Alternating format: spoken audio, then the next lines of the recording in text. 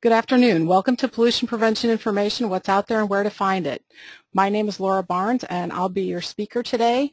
Beth Luber is also online. She's going to be monitoring the questions queue, so if you have questions during the webcast, go ahead and put those in, and we have several places during the broadcast where you'll be able to ask, where we'll answer those. Today I'm going to be discussing tools and tips for finding P2 information effectively and conquering information overload, which I know is kind of a problem for everybody these days. First, I'll give you a little bit of background about myself. I've been the Illinois Sustainable Technology Center librarian since 1995. I have a BA in History and an MS in Library and Information Science from the U of I, University of Illinois at Urbana-Champaign. As a librarian, I respond to information inquiries from both ISTC staff and the public, teach workshops to help businesses and organizations improve their environmental performance, and speak to local K-12 students about ways to go green. I've also done talks for organizations about this very topic, tools and resources for stemming the tide of sustainability information and effectively using social media. I also author the Environmental News Bits blog. And I have a dual appointment. I'm also the executive director of the Great Lakes Regional Pollution Prevention Roundtable. In that capacity, I develop content for the GLRPPR website and I work with other P2RX centers nationally on information sharing issues, and then work with the GLRPPR steering committee to develop training and facilitate information sharing among the P2 tabs in the Great Lakes region. Just a little housekeeping, the presentation slides are available online. The link is on this slide. It'll also be going out in the follow-up email that I'll be sending out tomorrow. Links to all of these resources are also, that I'm covering today, are also available in the Pollution Prevention Technical Assistance LibGuide that I developed as a companion piece to this presentation. And I'll be covering that in a little more detail later on in the presentation. As I said, I'll be sending out links to both of those later tomorrow, along with a link to a follow-up evaluation. We would really appreciate your feedback to make these webinars as useful as possible for everybody. And I'll pause after each section of the presentation to answer any questions that you have. And as I said, Beth Luber will be moderating that for me. So let's get started. This probably is a familiar occurrence to most of you. I know it is for me. I remember a time when it used to be really hard to find environmental information. Then we got the internet. So those days are long gone. Today it seems like we're drowning in it. Although it's tempting to just give up, there are tools that can help you manage the flow of information before it completely overwhelms you, and that's one of the things I really want to talk about today. So there are a couple of ways we look for information. The first is search, and we do that when you're doing research or trying to answer a question, and I'm sure for most of you that's the kind of thing that you do most often. So where do you go when you're doing research or trying to answer a question? You go to Google, you go to Bing, you go to Yahoo, whatever your favorite search engine is. Maybe you go to an article database, particularly if you work at a university that has resources like that. Maybe you go to the engineer down the hall. I know a lot of engineers who do that, and that's okay too. You know, asking your colleagues is certainly a good way to find stuff out. Other way that we look for information, I do this a lot, is you scan for information when you're trying to keep up with a topic. So generally you go to trusted news sources or trusted information sources for those kinds of things. And as I said, today I'm going to be covering tools to help you do both of these things more effectively. So first we'll talk about search. And a lot of people now, and I'm one of them, use search and Google interchangeably, and I'm okay with that. So today I'm going to be covering Google, but Bing is the other big search engine out there right now. In fact, if you're using Yahoo, you're getting search results from Bing. So and Bing also has advanced search and some of these other features that I'm talking about on Google. But I'm going to focus on Google because I think that's what most people are using. So just as a some basic guidelines for when you're going to search, use your time wisely, first of all. do a preliminary search. There are some browser add-ons that can help you sort through the results. One I'm going to talk about real quickly is Deeper Web. If you haven't found it really quickly, ask an information professional, because that's what we're here for. GLRPPR has a help desk librarian service. If you use that service off of our website, if there's just a form you fill out, the question actually comes to me, and I will do an hour of research for you on whatever topic you're looking for information on. And you know, and I have the internet at my disposal. I have databases at the university that I can tap into, and then I also have a network of pollution prevention people that I can ask. If you're outside of GLRPPR's service area, because I know that we have a lot of people outside the Great Lakes region today, which I'm very happy about, you can also use the P2RX Rapid Response Service. And if you submit a question through P2RX, your question will automatically go to whatever P2RX center serves your region of the country. And then most of the time what happens is that those P2RX rapid response questions are passed along to the other center directors so that we can use our collective knowledge to help answer the question or solve the problem. So this is Deeper Web. Deeper Web is an add-on for your browser. I use Firefox, so it's a Firefox add-on, but it also works in Internet Explorer. And once you install it, it refers you, or it prefers that you get Deeper Web search results as a sidebar in your browser window when you search.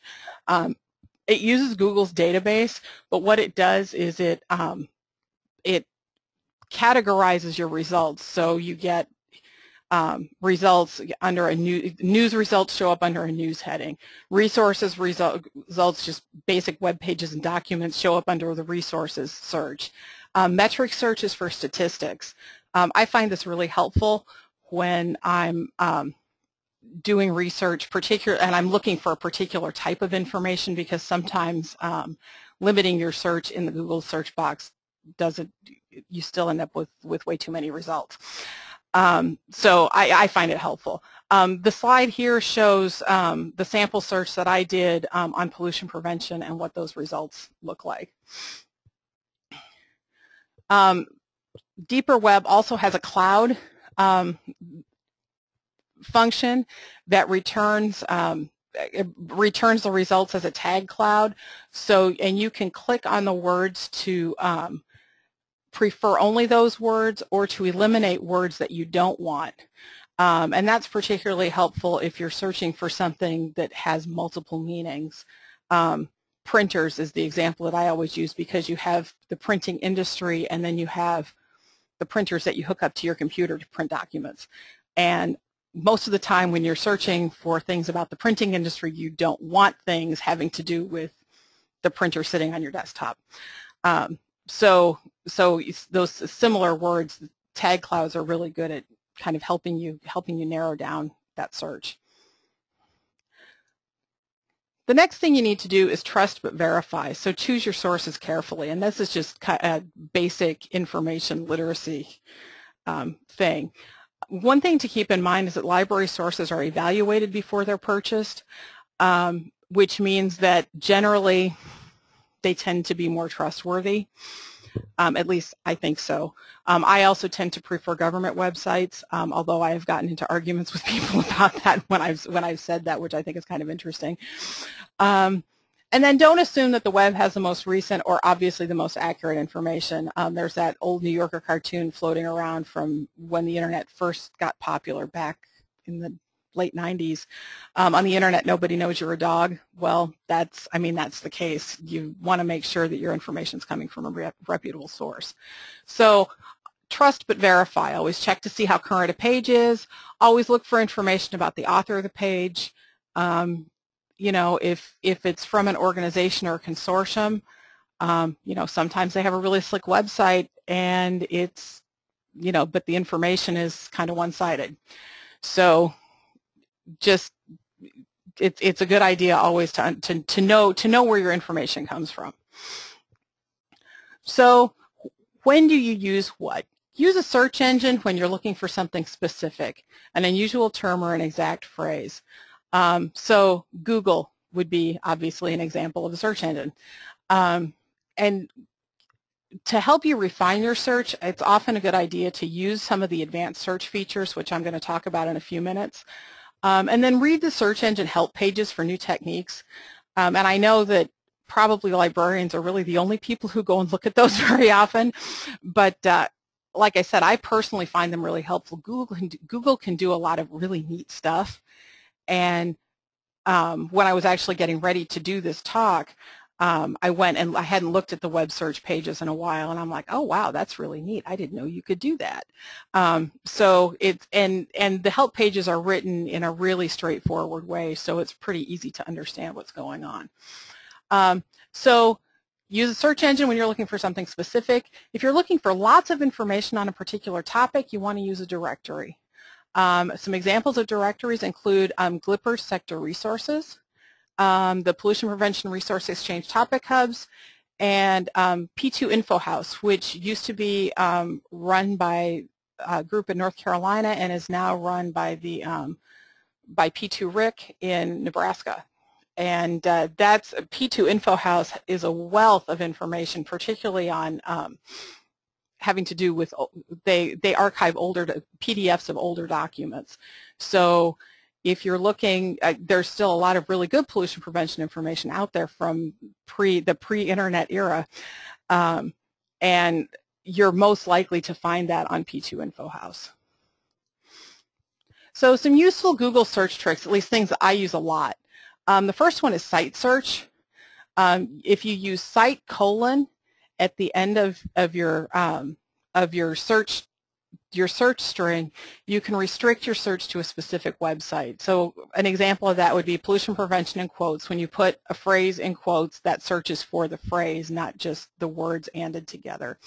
And if you do site : EPA.gov, then you're only searching for pollution prevention for that phrase on EPA's website. Like I said, I find this really helpful, particularly for websites that maybe don't have as robust a search engine themselves. A lot of sites now are using Google search, the Google site search, so it's less of a problem than it used to be, but again, I still find it really helpful. You can exclude a word by adding a dash before the word to exclude all results that include that word. For example, solvent use printers minus computers takes out, hopefully, the printers that you attach to your computer as opposed to the printers, the printing industry printers. Another thing I like to do, because I usually have Google open, or I have a browser window open with the Google search up in the top right, is I like to use Google as my dictionary. There are a couple of reasons for this. The couple of reasons I like to do that. The first is because it's easier. I don't have to go to a dictionary site or pull a dictionary off my desk. The second is that Google doesn't just search the dictionary definition for a term. It will also go out and crawl websites and look for that term to see how it's used in a sentence. So you can get, especially if it's a term that's pretty specialized and might not be in your standard dictionary, this is a really helpful tool. So the operator is define : so for example, if you wanted to search for a definition for biomimicry, you could do define : biomimicry and get a whole list of definitions. Google, like I said, does have really good help. They have a list of search tips and tricks, and then a whole list of search operators also. I mean, these are just the ones, like I said, that I use the most often. I'm sure other people have their favorites too, and if you have your favorites, please feel free to email them to me, and I will be happy to add them on to the LibGuide that I've developed, because that's a work in progress. So once you've searched Google for your for what you're looking for, generally you have pages and pages and pages of search results. So how do you refine those results to find the stuff that's most interesting? Well, you can filter your results by the type of content. So some options include web, images, maps, videos, news, books, places, blogs, discussions, applications, and patents. My daughter has gotten really, really good at Google image searches. In 6th grade, she was less good at citing them properly, but that's a whole other issue. Google is not a source. Google is not a source in and of itself. We'll leave it at that. Some other filtering options include the publish date of the website, so you can prefer newer things first. Personalization. Google sometimes personalizes your search results based on your past search activity. You can tweak or turn off personalization if you aren't getting the results that you want. There's also verbatim search. And what verbatim does is searches using the exact keywords you typed. Now, you would think that's what Google does. Well, you would be wrong. The searches you make on Google are usually improved to help minimize your time spent searching and to get you the information that you really want. So basically, Google is trying to think for you, which is, in general, pretty helpful. When you want to search for very specific words, you can use the verbatim tool so that Google search is using Google is using the exact words that you entered. Instructions for using these options are on the Where to Start page of the P2 Technical Assistance LibGuide, which, as I said, I will talk about later. And again, more help with search. Google does have a really good page for refining search results. The link is there on the slide. And then the University of Illinois Library has also developed a LibGuide for Google that has some pretty good tips and tricks. And I was very happy to find that and be able to share it with you guys because I hate recreating content that's already out there.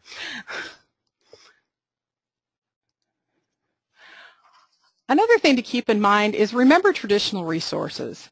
The journal literature is a really good source of highly reliable information. You can access that through your local public university or community college's libraries databases. Libraries subscribe to things like Scopus and Web of Science and other citation databases. They're paying for that so that you can go in and use it.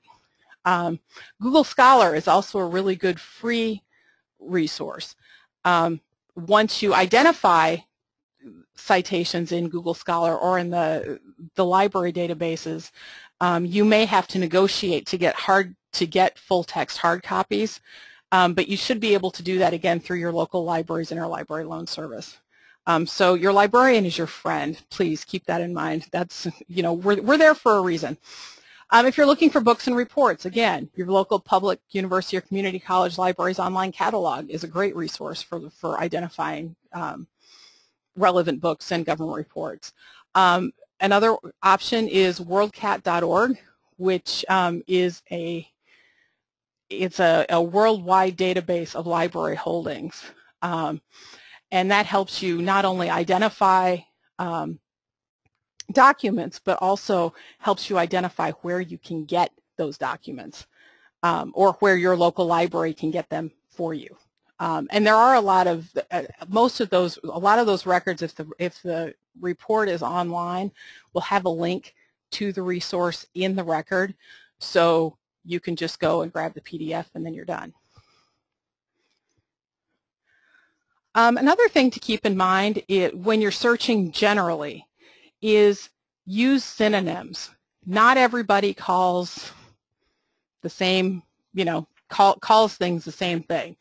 So off the top of my head, this slide shows 7 different ways that I found to describe P2. You have pollution prevention, you have waste reduction, source reduction, cleaner production, waste minimization, clean manufacturing, zero waste. You also might find useful items if you search lean manufacturing.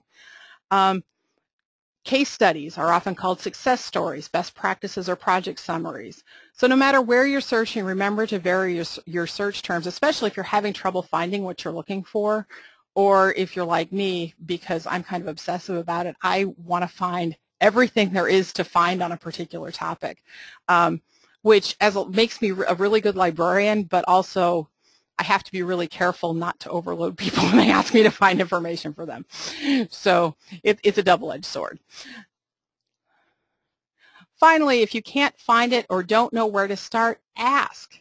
Ask your local librarian, especially if you have one on site. I know some of you are affiliated with companies or with government agencies that might have a librarian on staff.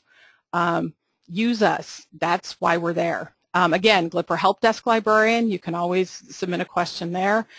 You can submit a question to the P2RX Rapid Response Service. Also, you can ask your colleagues on your regional roundtables email list. That's sort of the virtual version of the engineer down the hall. And I think that for a lot of the problems that you guys are dealing with, or a lot of the questions that you guys have, I think tapping your colleagues' expertise is really key. So I will stop here and we'll take questions. Beth, what do we have?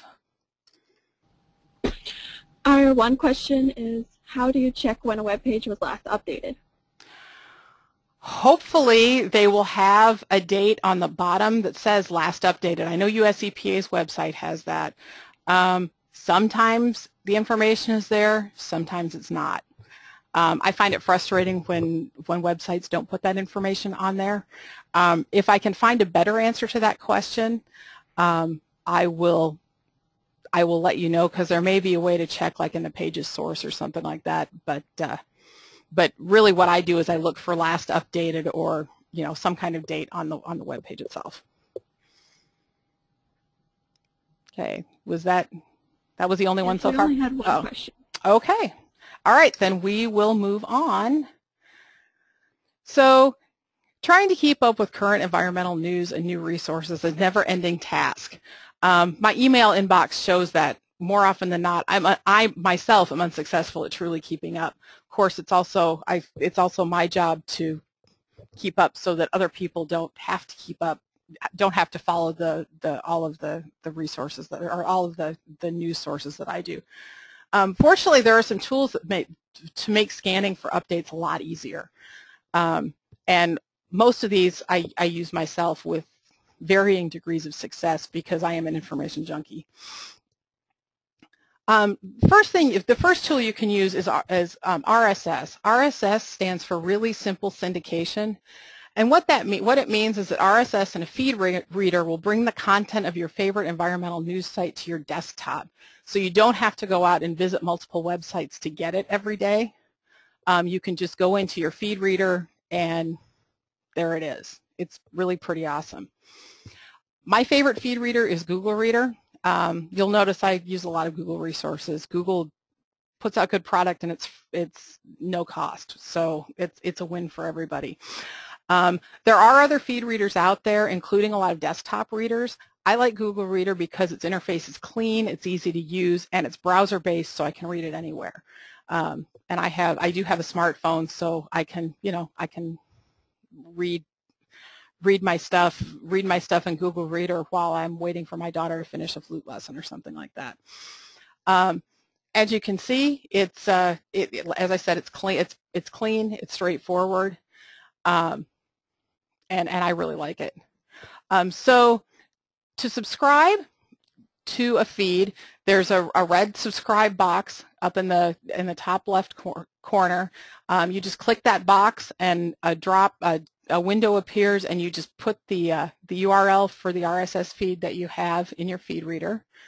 You can organize your subscriptions into folders. Click on a folder to read all of the items in that folder, and click on a feed name to read the items only in that feed. And as you can see, I have lots of folders. I have lots of feeds. As I said, I'm an information junkie. There's no help for me, and that's the reason I'm a librarian. So as I said, it's pretty straightforward. So once you click on once you click into a feed, you can look at individual items. You can star those items if you want to keep them in your reader after you've read them. You can use the send to feature to share the story on social media, including Twitter and Facebook. I also like to share information I find. That's another thing that makes me a good librarian. But if you want to email a link to your colleagues, or share, as I said, on social media channels, it's really easy to do that. Another tool that I use is Google Alerts, and you can, they're really easy to set up. You just go to alerts.google.com and you get this screen. You just put in a search query, you choose what type of results you want. Everything gives you everything. You can also limit by news and by web pages only. How often do you want it? Do you want it, as it updates, which I think is a really bad idea? Do you want it once a day? Do you want it once a week? And then how many results do you want? You can limit you can say you want all results, which is what I tend to do, or you can limit it to, quote, best results. And that's and then Google determines what the best results are. So once you do the search, it will show on the right-hand side a preview pane, so you can see what the email is going to look like. And then you can tweak your search depending on what you're, on what you're looking for. These are available as RSS feeds as well as email newsletters. So if you don't want to clutter up your inbox, you can drop it into your feed reader. I actually get them emailed to me once a week because it's easier for me. I'm always in my email. They're excellent, though, for helping you keep up with topics of interest or to find out what people are saying about your organization. I actually have an alert set up for the Illinois Sustainable Technology Center so that I can get information if a news story appears about us or about one of our events. So I can keep track of what's going on and pass that along to our communications people. If you're like me and you live in your email, and I really do live in my email, you can get RSS feeds sent to your inbox. There's a service called Blog Trotter, which is free, and all you do to convert an RSS feed to an email message is paste in the URL of the feed, your email address, and then choose how often you want to get the updates. You can, again, do real time, or you can do it in a variety of digests. It's a really great service. As I said, it's free, and it's really helpful to me because I'm much more likely to go into my email than I am to my feed reader. And and that varies by person. So, are there questions on the current awareness part of the presentation? We had one question for the beginning part that was entered just after you started. Okay. The question is, can we place a double filter on inquiries when using a search engine? And the example is, how would I search for a topic such as solvents on a specific website like the EPA.gov while also excluding a keyword like printers? Oh, okay. You would construct your search, so solvents, and then do printers or printer minus computer if you wanted to do it that way, and then just put site : at the end of the search string. So do your whole search. Do your whole search construction, and then just tack on site : at the end and the site name at the end, the site URL at the end, and it'll search. So you just append it onto the end of your search. That makes sense? So for questions for this section, how do you use the feed in Bing? How do you use the feed to bring the news of topics you desire? How do you mean the RSS? I assume they mean the RSS. How do you identify feeds to put into your RSS reader? I'm assuming that's the question. Could whoever asked it clarify to make sure that I'm going to answer the question that I think you're asking? The way the first icon, or the first slide that I showed had an orange icon with wavy lines, and that's the universal icon for RSS feeds. So generally, if you're on a website and you click that icon, it will take you to either a list of feeds from that website, or to the feed itself, if they only have one RSS feed for the entire website.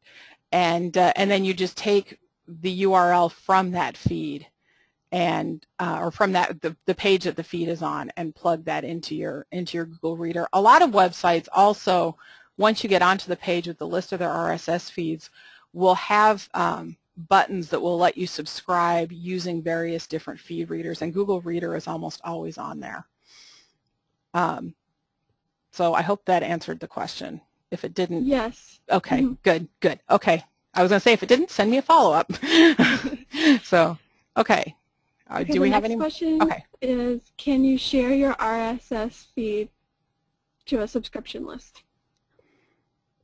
There are ways to do that. You mean, I assume that means if you have an RSS feed, can you take that feed and use it someplace else, like in an email or something like that? And the answer to that is yes. It depends on the program you're using, or the if you like wanted to put a feed on a website, there are services that will actually, free services that will actually let you turn RSS feeds into HTML pages, which is using JavaScript, which is really awesome. I use a service called Feed to JavaScript, which will generate code that you can then put into a web page, and it will auto-update the feed. And if you have questions, specific questions like that about how to do things like that, email me, because it's hard to explain it in words, but I can direct you to some resources. Okay, do we have any? Yeah, the viewer who asked that previous question asked if you could share your list with the viewers. Oh, share my RSS feed list. I will have to get back to you on that. I have a lot of subscriptions that I look at, but I would be happy later today to send out to anybody who's interested a list of the things that the feeds that I think you guys might find the most interesting. And I'll talk about a few of those a little bit later. The next section actually deals specifically with specific resources. So I'll provide you with some of those coming up here in the next section too. Okay. A viewer asked if you could please re-show the Google page you showed before the alerts. Okay, let's see. That one? Yes. Okay, there wasn't a question attached to that, so I'll read the next question, and then they might submit another one. Okay, sounds good. The next question is, what are some of the best toolboxes available? The best what? I'm sorry? Toolboxes available. The best toolboxes. I'm not sure I understand the question. Maybe like for search engine tools? Like you have the Google Deep Web or... Well, Deeper Web is, like I said, is a really good tool for kind of wading through search results. Google Reader I find really helpful, like I said, for keeping up with current awareness type stuff. I mean, a lot of these things are tools that I use every day, and these are all, the links to all of these are included in the LibGuide that, as I said, I'll talk about in the next section. So, does anyone else have questions? Not at this time. Okay, onward. So, where are some specific places to find P2 information? This is going to be a very, very brief overview because there are literally, well, a gazillion places that you can go for really quality P2 information. But I'm kind of hitting highlights here. The first is this LibGuide that I've been talking about. One of the things that I did as a companion to this webinar is I developed a LibGuide, which is basically a pathfinder for pollution prevention technical assistance providers. So I've included on there, on the front page is P2 events from It's actually the GLRPPR events calendar because I changed the RSS feed. Documents recently added to the GLRPPR's sector resources collection. We have the P2 training tab, includes links to resources especially helpful to new P2 practitioners, and it includes links to ways to network with others in the P2 field, including a complete list of the email lists run by the regional roundtables throughout the country, training videos that the Western States Pollution Prevention Network and NPPR developed, and then some links to really core literature and resources on doing pollution prevention technical assistance. The case studies links to case sources for case studies and also offers some tips for locating case studies generally. Software tools and databases includes links to software tools and databases, but also calculators and things like that. The sector subject-specific set of pages includes pages on energy efficiency, resources, water conservation, purchasing, green building, green chemistry, and green business, as well as a where to start page that links to websites that include information on a variety of sectors. It also has all of the search tips that I covered in the first part of the talk today, and including links to the Google help pages and things like that. And then the news and current awareness section has links to Google Reader, it has links to Google Alerts, and it also has links to some of the news and current awareness resources that I find most helpful. It's a pretty short list right now because I'm trying not to overwhelm people. If you have a favorite, please email me and I'll put it in there. The statistics and data sets page links to sources of statistics and data sets, which I'm covering in the next section of the webinar. And then patents, methods, and standards links to sources for those things. The next site I want to talk about is the Great Lakes Regional Pollution Prevention Roundtable. As I mentioned, we have the sector resources section of the website is basically a virtual library of pollution prevention information. I'm not even sure how many records we have in there now, but it's a lot. We cover about 80 different sectors. So it's a really good resource. If you're looking, we include things like case studies and calculators and things like that. We also have environmental news on the site. The main page includes our most recent post to our blog. This is really a good place to get started, particularly if you're in the region. And then under services on the left-hand side of the left-hand column, you can see there's a link to Help Desk, and that is the Help Desk librarian service. So if you have a question and you're having trouble finding the answer, click that link, submit the form, and I'll do my best to help you out.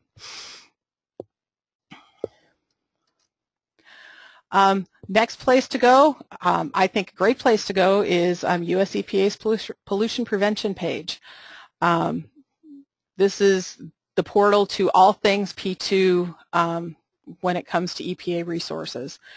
And as I said, it's a really good place to start. They have information on measurement, they have information on green products, green suppliers, publications, pretty much everything that you're looking for. If you're looking for something, particularly if it's EPA related, this is the place to go. And then there's the P2RX website, which includes, again, links to news, but it's news from all of the P2RX centers. It also includes, if you go under P2 services, that will get you the rapid response service. P2 information, the P2 information menu will get you to a list of all the topic hubs that the P2RX centers have developed. Those are also really good, rich resources of pollution prevention information in particular topic or areas or sectors. Environmental News Bits is the blog that I do. There is an RSS feed. You can see I circled it on the top, the icon on the top right. So if you want to get, if you want to drop the feed into your reader, you can keep up with that. I don't just do P2. I do a lot of other sustainability stuff too. But I try to make it useful, and I am trying not to do more than 10 posts a day because I don't want to overwhelm people. You can also subscribe via email. You can see the link on the lower right that's circled. So if you don't want to do it in your do the RSS reader thing, you can do the you can do an email subscription. Are there questions? Yes, this is a comment and a question. Okay. Selecting the right keyword can make all the difference in the desired search results. Are there any tips or guidelines for how to select the right keyword when doing a Google search on a topic? Be as creative as possible. And if something doesn't work, try to think of another synonym. The example that I gave for pollution prevention earlier in the webinar, where I, just sitting and thinking about it for less than 5 minutes, I came up with 7 different ways that you can say pollution prevention. Case studies is the same way. Like I said, I've seen them as success stories. I've seen them as project summaries. So think about, try to think as creatively as possible about all of the possible ways that you could describe a concept, and then just keep trying. Persistence a lot of times is key. And sometimes the answer is that there's not an answer. There's just no information on the topic, which as a librarian, like I said, I find very frustrating because there has to be an answer, darn it, but there isn't always. So are there any other? No, that was the only question. Okay. Okay. All righty, moving on. Now I'm going to talk a little bit about statistics, data sets, and calculators. A Google search of environmental data yields about 4 million results, which of course everybody is going to want to go through all of those, right? Probably not. So where do you start when looking for statistical information? You can ask yourself some questions to narrow it down. Who would be interested in the data? What government agencies might collect that information? Are there trade or professional associations related to the topic? Are companies required to report this information, and to whom? And what types of data do I want? First thing to keep in mind is there are 2 types of data generally that you can get. You can get data sets, which consist of statistics that have been collected but haven't been analyzed. And then you get compiled statistics. Those are data sets that have been turned into usable information through analysis. And a lot of times those will show up as charts, graphs, infographics, things like that. Some really good places to go for data. The first one is the Census Bureau. It has a wealth of demographic information. The data sets that I use most often are the Annual Survey of Manufacturers, which compiles U.S. data by industry sector, and County Business Patterns, which compiles data by industry sector at the state and county level. County Business Patterns is particularly useful when you want to find out how many of a particular business there are in your state and how your state compares to others in your region. I have generated this information and lists from information like this for people who are writing grant proposals, because you can show that yes, yes, there's a need in my state, or yes, there's a need within the region because we have, Y number of metal finishers or X number of printers. Another place to go, another place that you guys are probably going to be really interested in is the Toxics Release Inventory, which has a wealth of data on the kinds of emissions that companies are producing. And EPA has this really nice subset of the TRI website that related specifically to P2 and TRI.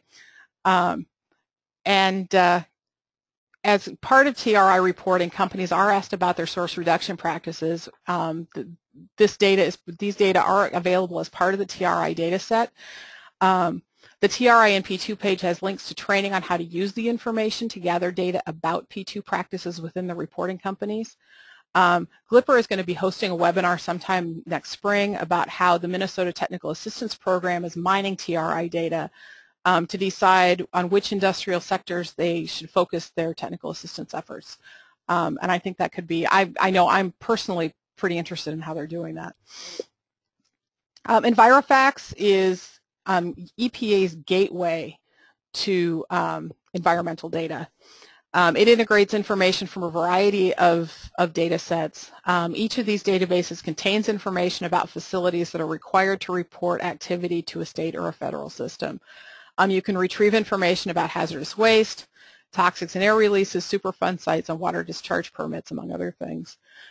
Facility information and a map of its location is also provided. And EnviroFacts also allows you to search individual data sets. That's what the topic searches are on the front page. And there's a lot of data in there. It's pretty impressive.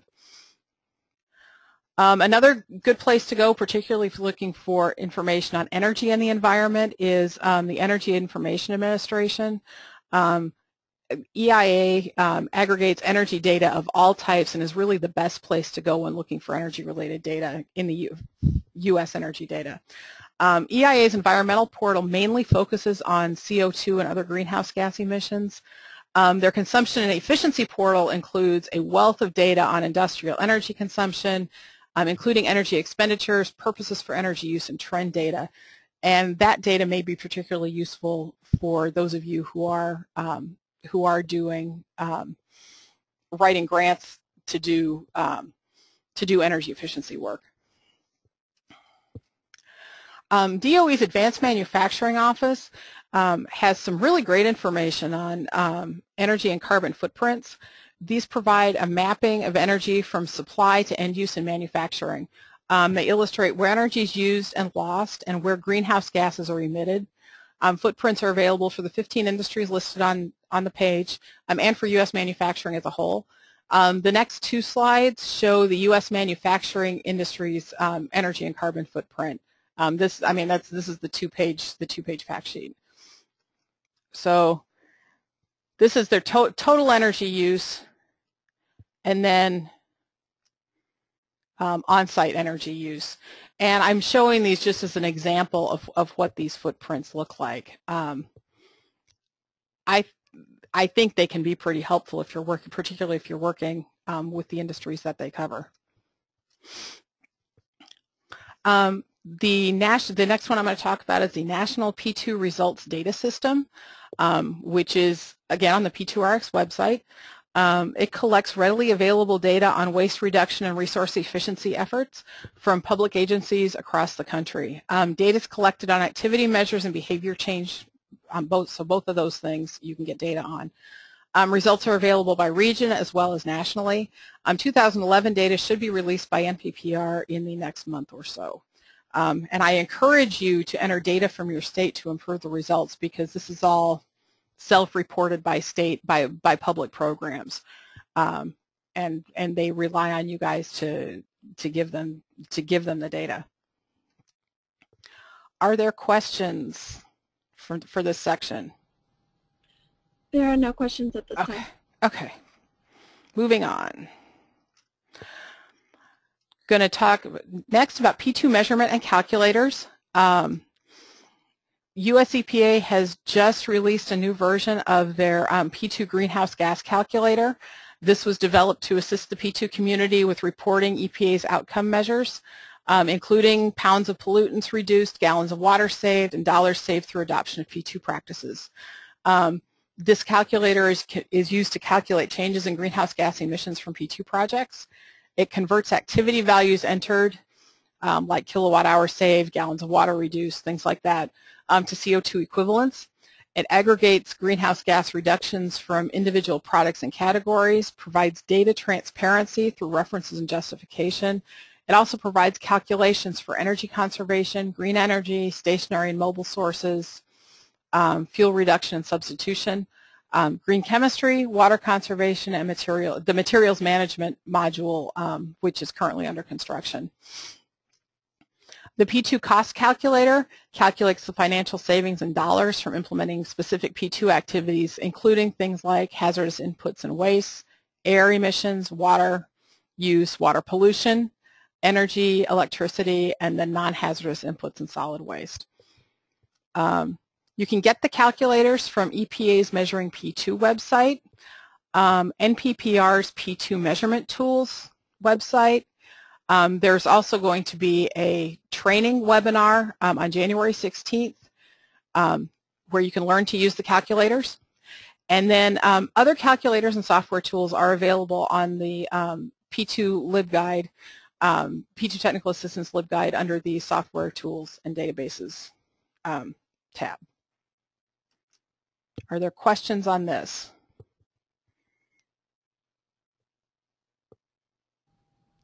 Not for this section. Okay.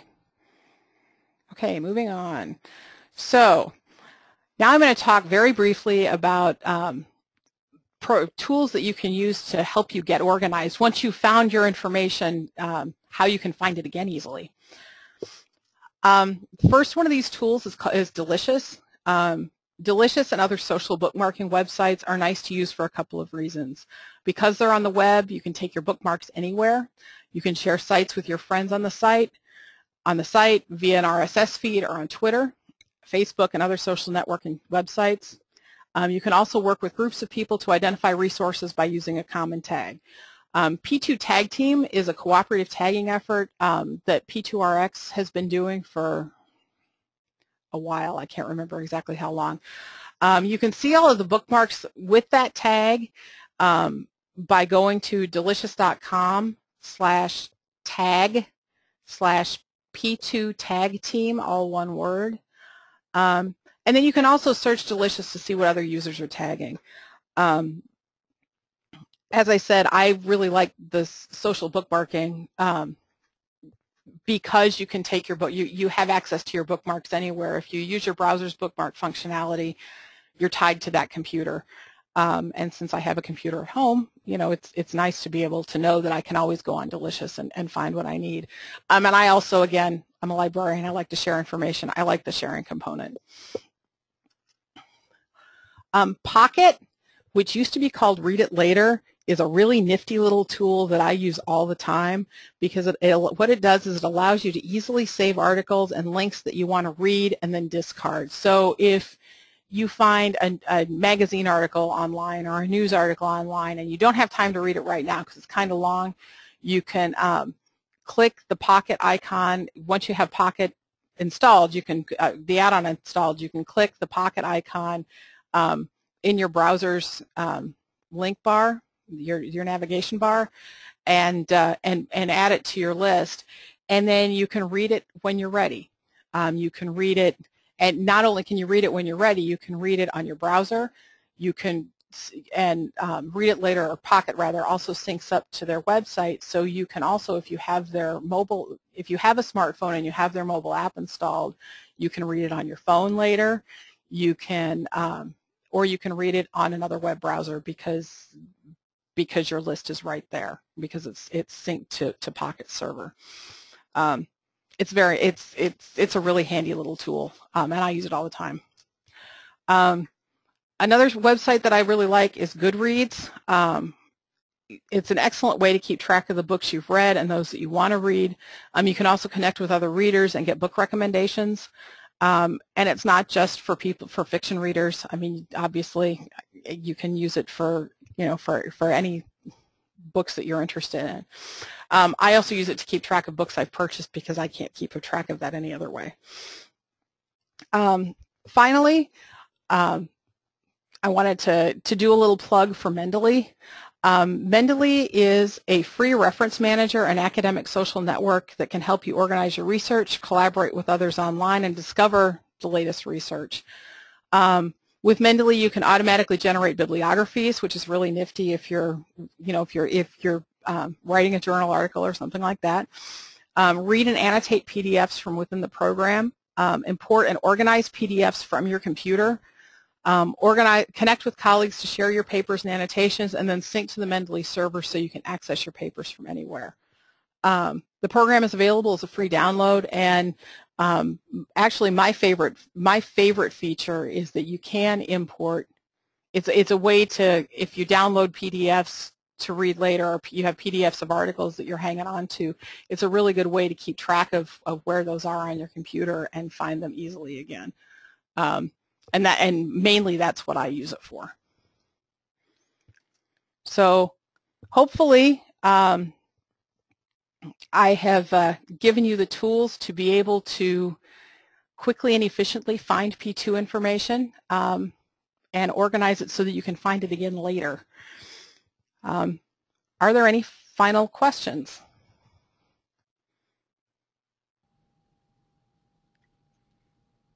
None have been submitted yet. Okay, well, that's all I have today. Again, the presentation slides are available online. The link is down below there. Links to all of these resources are also available in the P2 Technical Assistance LibGuide. I'll be sending out links to the slides, the LibGuide, a follow-up evaluation, and to the archive of the webinar if you want to refer to it again tomorrow sometime. So thank you very much for attending the webinar today, and we'll keep you posted on future GLRPPR webinars. Thanks, everybody.